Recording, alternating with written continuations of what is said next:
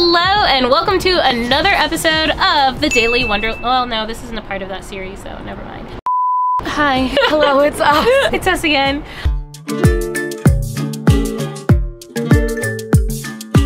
If you've watched any of my other videos, you know that I own an interior design business, and this right here is my business partner, Anita. Hey, everyone say hi. On Instagram, we just get a lot of questions about how we started an interior design business. Hi, Key. Once again, Kiki, you gotta sit, relax. Okay. I get a lot of questions about how I started an interior design business and also what it's like to work with one of my best friends. So we decided to do an Ask Me Anything on Instagram and answer some of those questions here in this YouTube video. So if you don't know, we have an interior design business. It's called Yellow Door Design. We specialize in short-term rentals and medium-term rentals, specifically unique stays. We love doing unique stays, and that's kind of our bread and butter and where our creativity flows. And so now we're just gonna answer some of these questions. One of the first questions is, how did you get into interior design, and congrats on your blossoming business? Well, thank you for the congratulations. The way we got started is we packed up and moved to Virginia for...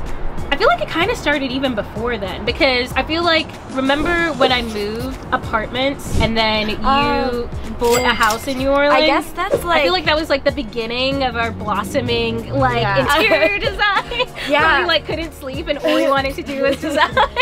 Yeah, I think that definitely is where we planted the seed. Yeah. When we were both moving houses and got actually obsessed with designing these houses, and I remember like drawing to scale in my notebook my house and like looking up things with you to put in it, and that was definitely, I feel like, where we figured out we had a love for interior design. For sure. Well, and it's because that was like middle of COVID, so no one had anything else to do, right?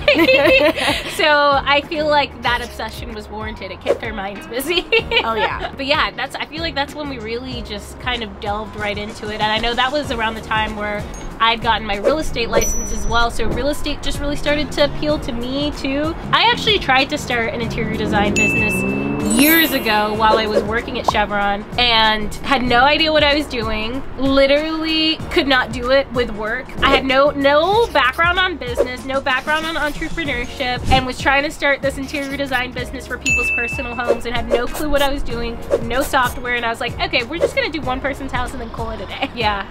Wow, that was a good time. Baby live. Baby live. Baby live, so ambitious, still is ambitious. That actually plays in right into the next question, which is, how did you actually start your business? So fast forward to last January, Olivia and I moved to Virginia for 3 months because we wanted to acquire another property there, and we thought, what better way than to just live there. Yep. And see all the properties and get to know the area. And while we were there, finding a property was taking a little bit longer than we anticipated, and we're impatient and we like to be busy. So we're like, well, while we're looking at properties and going through the due diligence period, what can we do in our business to keep it going? And we had so much fun mocking up spaces and finding things for our current properties. We're like, we could do this for other people. I think we also saw like a gap in the market, specifically in Virginia, because we were staying at a medium-term rental there, and we were like, like they need a little bit of help. Literally, there were someone's ashes. Yeah, that was so concerning. But yeah, and it's like, if you know real estate investors, like a lot of real estate investors, they have their real estate investment properties that's passive income, but then a lot of the time, most of them will have some sort of other business or multiple businesses within the industry that's actually providing them with active income. So that was kind of our foray. I know a lot of people tried to convince me to start property management companies, and we were both like, no, that is not what we want to do. But interior design was something we just did for fun anyways, and we were really craving another project because that's like the part that we love, and so thus became Yellow Door Design. And we also had no idea what we were doing in the beginning though. Like, even our first project that we did, we severely undercharged and didn't have any systems in place. had no clue what we were doing. So if anyone out there is, you know, starting a business, just get started. You'll quickly figure out like if what you're doing is working or if it's not working or if you're underpriced or overpriced and what is worth your time. Okay, let's go on to the next question. What does your day-to-day work look like? What does our day-to-day look like? It depends on if we have a project or not going on. Yeah. And I guess it's a little different for the two of us because Anita is still working her W-2 job, whereas I quit mine and have my social media and course business, etc. If we have an active project, what that looks like is, and every day is different.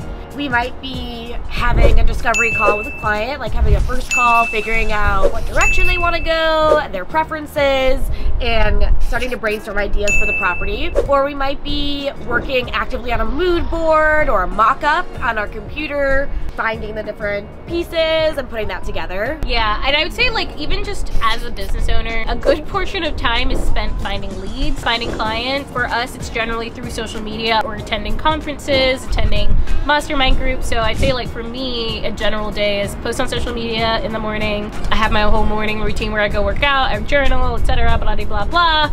And then throughout the day, it just depends on whatever task is present. It's either working on more social media content planning or it's working, like I'd say in the interior design business specifically, it's on actually doing the mock-ups. Like that definitely takes the most amount of time. And then also sourcing, you know, furniture items, materials, and making the actual full spreadsheet and stuff like that. That's where a lot of the time goes into. Yeah, definitely. And also like taking lead calls. So when somebody submits a form, meeting with them, coming up with a proposal, and doing all that good stuff. Okay, let's see what's next is where do you see yourself in 5 years? So we actually have a business planning meeting on tomorrow or Sunday. So that's part of the business planning meeting. But I don't know, I guess for me, where I actually do have a pretty clear idea of where I see ourselves in the next 5 years. If you haven't already figured out your Vivid Vision, read the book Vivid Vision by Cameron Hell. I don't remember what his name is, but it's by Cameron something. And that's essentially what I've done both for my life and for my business. But within the interior design space, I don't necessarily foresee us having like a ginormous interior design business, more so more larger scale real estate investment projects where we are doing the interior design for them. So like having tiny home villages all around Washington and Colorado, and then potentially moving abroad to Italy or South America, who knows. But yeah, I'd say that's where I see us within the business in the next 5 years. Yeah, I would say like within the next 5 years, we'll hopefully have like a tiny home village of our own or a hotel. Yeah. And then I would think we would take on just like special projects of things that really interest us. Yeah. Like unique spaces and stuff like that. I also foresee myself in 5 years spending a lot of time in Europe. So I guess to play back on that plan though, so you know, if you've watched some of my previous videos, you know that we have properties in Virginia. I'd say we're probably not gonna be focusing on Virginia as much just because for us and for our lifestyle, we have personally decided that we'd rather have properties in places that we already go and visit. So thinking more Washington, Colorado, potentially Texas, just because of proximity, you know. Yeah. But trying not to go too far out to random places where we just don't really have a reason to go back there, right? So I would foresee like in the next 5 years, potentially we sell those properties in Virginia when, if the 1031 exchange is still around, 1031 that into other real estate investment opportunities. Maybe something in Mexico, maybe just somewhere where we're actually gonna go. Okay, so how do you get clients? Mostly, like Olivia was saying, on social media. Yeah. Which is obviously something that Olivia is pretty versed in, but is a little bit new to me. But I'm learning the ropes now.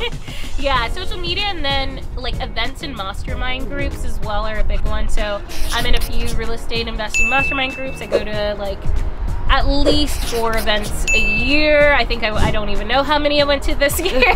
But just general networking and meeting people, and just referrals from people that we know. So even if we're meeting people at these events, it's not necessarily them, but they have referred us to someone else, and then they come and, you know, schedule a call with us. And then we in the future will probably look into other ways to get clients, but for now, those are the best ways, and either the free or already included ways that we can kind of get our business out there. Okay, advice for anyone thinking of starting a business with a friend. make sure that you can have open communication with that friend, like at any time about any subject, and you're gonna both be respectful, but you're also not gonna be afraid to say like what you mean. Not that fight, but like I think that's what prevents it. Is like we have open communication, and so nothing is ever a hard conversation for us. Yeah, I think also key is like making sure you have complementary skills. So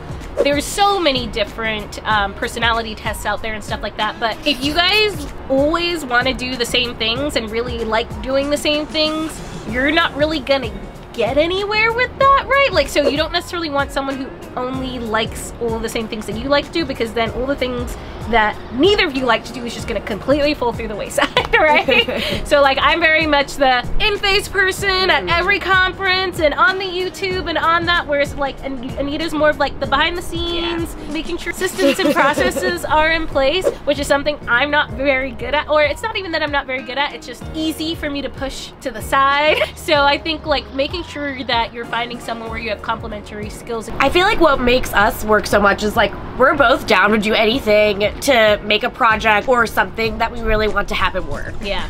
I have been approached by various other friends who've like wanted to start a business or wanted to do something, but deep down in my core I knew it wasn't right and it wasn't gonna work out. So I think like test the waters first with something small, like a small, if you want to start a business with a friend, like maybe it's a small project, because you may know them as a best friend and you guys are fabulous together, but you don't know them as an employee or a worker or whatever it is, and so you may not have the same work style. So that's just, you know, test a few projects out first, maybe travel together, maybe, you know, there's a few things you can do to mitigate any issues down the line. Okay, well those are all the questions that we have. Hope you enjoyed them, and if you have any questions about interior design, or if you're looking for any interior design services for your next project, make sure to go follow us at yellowdoor.design and fill out the link in the bio. There's a form. You can schedule an introductory call with us, and that's completely free.